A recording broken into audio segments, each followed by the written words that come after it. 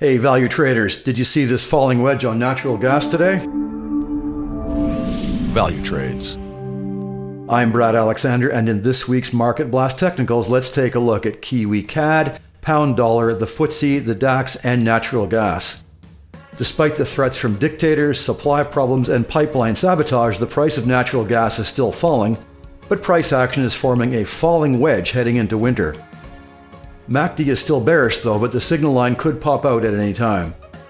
We also see key Fibonacci levels on the daily chart with support at the 61.8% level and key levels above at the 50% level, so watch for the bounce to the upside or a break to the downside.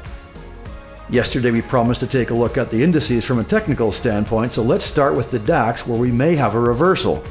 On the daily chart we can see an inverted hammer and price action unsuccessfully trying to break this level of support at 11,800.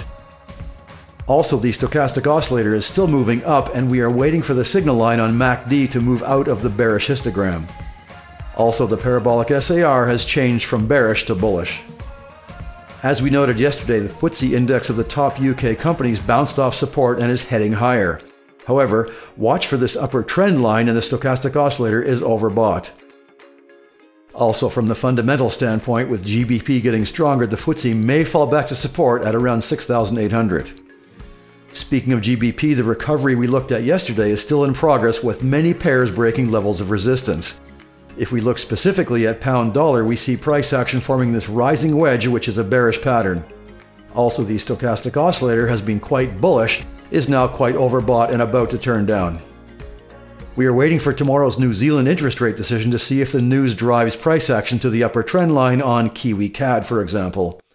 If so, the downtrend could continue. However, a big number could see price action break the trend line and continue higher.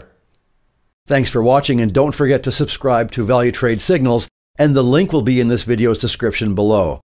Also, subscribe to our YouTube channel and register on the Valutrades website to get notifications on new content as it happens.